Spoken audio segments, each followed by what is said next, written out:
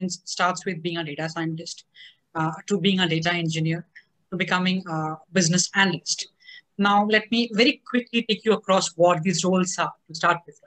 Now, the most basic role to start with in data science is becoming a business analyst or a data analyst, where you're expected to understand business, have basic skills of manipulating data, be it using SQL, Excel, and other visualization tools, and turn data to insights. That's the basic role for a data analyst or a business analyst.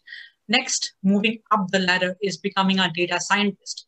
Now, data scientists are actually unicorns, right? So data scientists would actually encompass things like knowing statistics to start with, having decent knowledge of programming, to understanding business. Wrapping up these three in a container is what a data scientist does. It's really hard to find a data scientist. That's the reason I call it a unicorn. The third type of role, which is a bit different from being a business analyst / data analyst and a data scientist, is becoming a data engineer. Now, it's very obvious.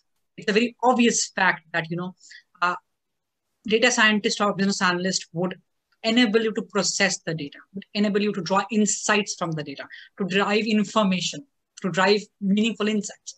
But you need a technical architecture to do that. Where do you store your data? Who builds the data pipeline? Who deploys your statistical or machine learning models? Right. So there comes the role of a data engineer.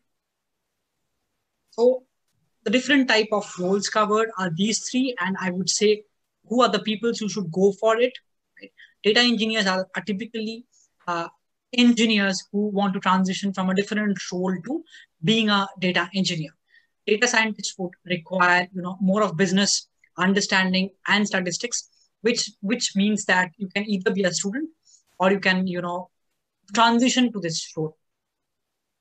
And being a business analyst, that's, I would say, the lowest hanging fruit. That's easiest role to transition without being a jazzy data scientist.